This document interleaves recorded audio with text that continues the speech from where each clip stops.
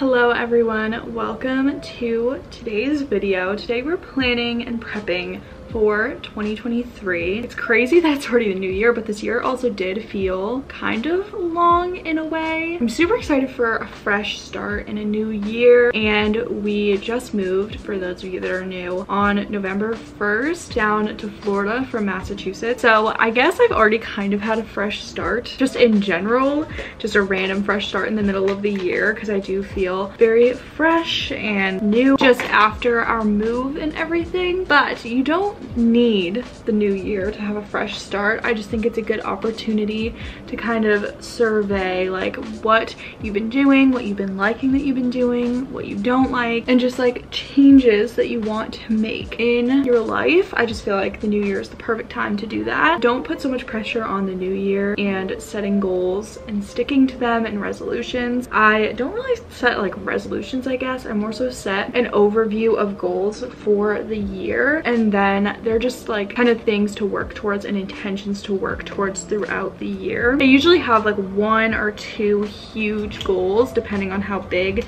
the goals are. Like last year my main goal was to move out, which we finally did. That's been like my main goal for the past few years actually. It's all about setting your intentions and goals and kind of knowing what you're working towards in the new year. The other thing I heard another influencer talking about, she was saying that her year in 2022, she was realizing everyone was talking about all these huge changes and how their life looks like completely different at the end of the year than it did at the beginning of the year. And hers, she was saying she had the best year, but she really didn't make any major changes. And I really wanted to touch on that because I feel like that is something that's so overlooked when we're talking about New Year's and when we're talking about going into a new full year. I feel like everyone feels like they have to make all of these huge changes, like moving or career change or something like that.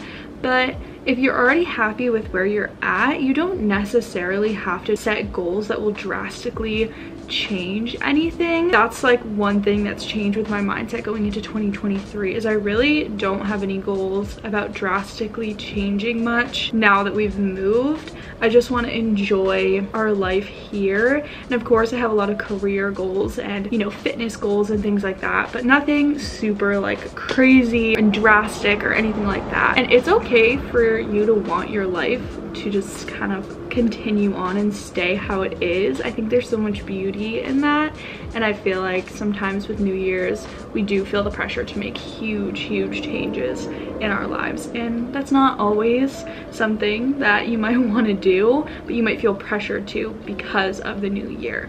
So just don't feel pressure to completely change your life. You really don't have to make all these huge changes to be successful. So even if you set small goals or a bucket list for the year of things that you want to do, I think that can be just as effective and a fun way to still participate, but maybe you just don't have as many huge goals for the year. I also saw on TikTok this one girl, she sets themes for each month of the year, something she's gonna focus on. So maybe January would be like fitness, and then February might be career. She set them beforehand for the whole year, but you could even set them at the beginning of each month. You could kind of set your focus to be one of your categories in kind of the dimensions of wellness or just different areas of your life. But like I said, goal setting looks different for everybody, so you don't have to do it any certain way. I'm just sharing this to share some inspiration because I have taken some inspiration from other people's videos of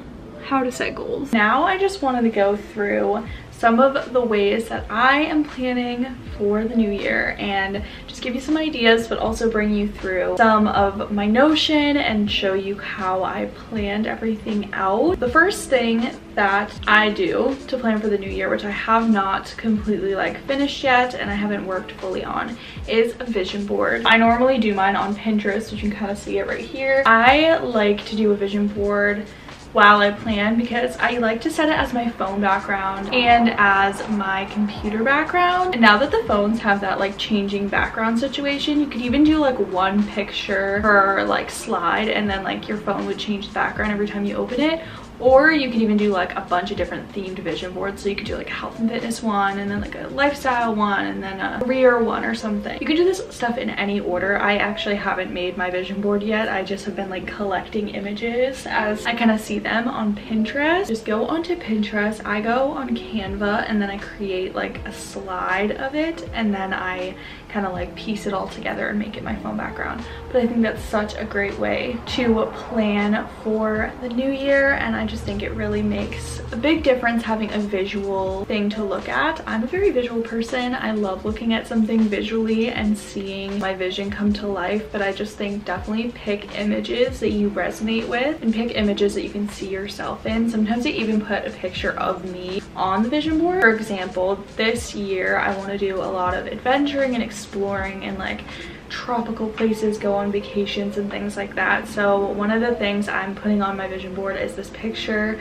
of me and my boyfriend Justin in a like spring that we went to in Florida. But it's just, the picture's so tropical and pretty, but the picture is just very much the vibe that I'm going for the new year. So I'm going to include that in my vision board. Now getting into my goal setting for the new year. I do all of my planning and goal setting on Notion, and I'm not going to show you like the actual thing just because some of my goals are more personal and I do want to keep some of them more private, but I wanted to share with you the sections I came up with and kind of how I'm laying out my Notion for the new year. The first thing you should do before putting this all into Notion is brainstorm goals that you want to hit and just maybe like write them down on a piece of paper so there's less pressure on them. I feel like sometimes when I officially type it out into my Notion, I'm like, oh my gosh, like, is that the actual goal I want to set? I just want to make sure I'm setting goals that I really actually want to work towards. So I would suggest like just jotting things down with no pressure first and just brainstorming goals that you want to achieve for the new year. Also, know your why behind why you're picking that goal. I think sometimes we can set just like empty goals, but it's like, why do you want to achieve that and how will it improve your life?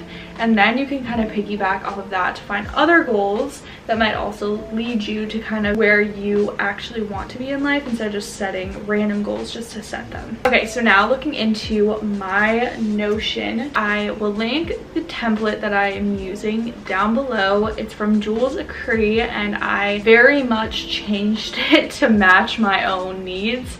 So mine is basically completely different than hers, but hers is the base that I started with, and I do use her monthly goal setting planner, and that's what I made this on. The sections that I did for my goal setting this year, I ended up sectioning off into a lot of different sections, which I'll go through with you guys, and that is very much inspired by Tess Barclay, who I will also link down below. She just made a video on her new year planning, and I took a lot of inspiration from her sections because I really did like the way that she did it. So I will also link her down below. So in the template that I have from Jules Acree, she has you set a word of the year, and I didn't set a word of the year. Well, I kind of did. I just kind of changed it to be my vibe, but you can do it however you want to do it. So my vibe for 2023 I put to be healthy and carefree, and carefree as in like not anxious and like worrying, and just kind of letting myself live in the moment and enjoy my life, you know, enjoy the adventures and everything that I'll be going on in 2023 and travels and different things. I feel like in 2022 I was very stressed and very anxious and definitely not carefree. And then healthy, obviously like healthy for all my friends and family, but also meaning like healthy for me and healthy in terms of like health and fitness and self-care. It just covers so many different things. So that's my vibe for 2023. Let me know what your 2023 vibe is down below. If you set a word or kind of just a feeling or intention for the year, let me know what yours is. So then I have my section here is my big goals for 2023. These are the ones I'm probably not gonna share as much until later on down the line this year, but I set a couple bigger goals for the year. Nothing too big, like I was talking about earlier in the video. I really just want to go on adventures and up my content creation and grow on all of my platforms and stuff like that this year. Nothing super like major for goals, I just don't. So then next underneath that, I set my 2023 manifestations, but they are my 2023 goals, but just broken down into personal and business goals. These I'll share a few of just to give you some inspiration because I love hearing other people's goals. Some of my business goals are numbers related with my platforms, just growing on YouTube and growing on Instagram, TikTok, all of that stuff. I also did set like some money goals in relation to my business, but my personal goals, one of them that I set was to get to a point where I feel like I am just like the fittest and healthiest that I've ever been. I really want to get into a great place with health and fitness and be going to the gym and just feel super good and fit and healthy. I would love to go on a trip to somewhere tropical. I put Hawaii because that's been a dream of mine for a while, so we'll see. We are going on quite a few trips in 2023, but I would love to go somewhere tropical like the Florida Keys because that's pretty close to us now, or even the Bahamas or something fun like that, like something with me and Justin that is tropical. I also really want to increase the amount of like plant-based meals in my diet. I want to just pack everything full of veggies and fruit and just like plants and eat more naturally and just feel good about what I'm eating. And then I would love to try to read 6 books this year. I love sitting by the pool that we have at our apartment complex, so I really want to get a Kindle and start reading books by the pool. I just think that that would be really great. So I think 6 books is pretty reasonable. My next section that I added was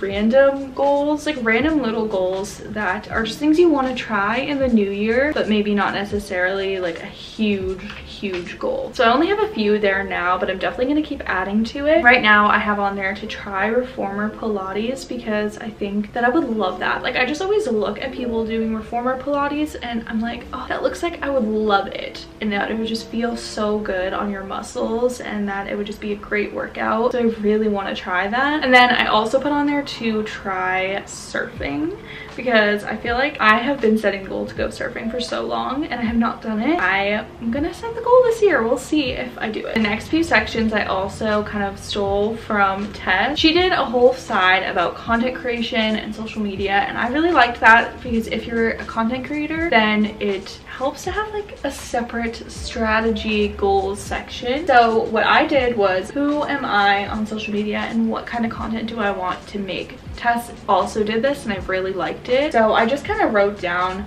what I want to be sharing on my platforms and just kind of what I want to talk about. I really want to continue just sharing my lifestyle, kind of just like my work as a content creator, wellness, inspiration, and then just like beach life in general. It would just be fun to share more about Florida and like beach life and all of that sort of stuff. And then this is where it gets very fun. This is my content strategy breakdown for the new year. I'm not going to go into the whole thing, but I do want to highlight some of them for each platform and talk to you guys about some of the new strategies for the new year, because I do feel like content creation and a lot of the platforms are kind of shifting. Just a disclaimer, content creation and YouTube and creating on any platform is not all about strategy, but I think that having a strategy is good and having kind of like a focus and a schedule and everything. So take this with a grain of salt, but I do want to share it because I think a lot of you guys are content creators as well. So YouTube, I have a couple different things, but one of them that I've been seeing a lot of people talk about is, rather than sticking to a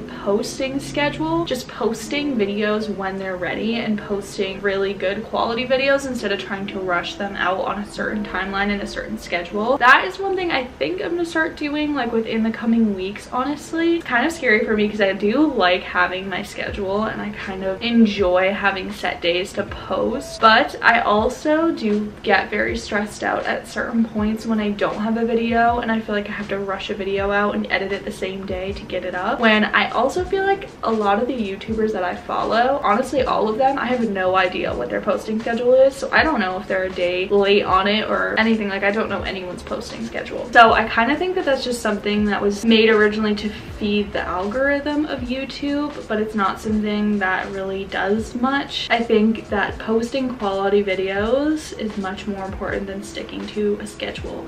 So I'm going to try to do this. I do want to still aim for 2 videos a week like normal, but I think it might just be different days and it might just be when I have them ready, and some weeks maybe I'll have like 3 videos and some weeks maybe there'll only be 1, but I think I'd rather post high quality content that I'm confident in and just post whenever, instead of just posting like to get a video out. The other thing I'm really going to be utilizing in the new year is YouTube Shorts. I've already talked about this a bit, but YouTube Shorts is kind of popping off and I'm really enjoying posting them, so those are definitely something that I'm going to be doing as well in the new year. I definitely want to shift my focus from Instagram to TikTok because I think that Instagram, there isn't much opportunity for actual growth, whereas there is with TikTok. I think that Instagram is more so like people coming from other platforms instead of growing on Instagram. So Instagram, I'm gonna definitely focus a lot on reels and maybe not as much on posts and photos. I think that they're important, but I think I might just post photos when I have them available. And I also really want to get on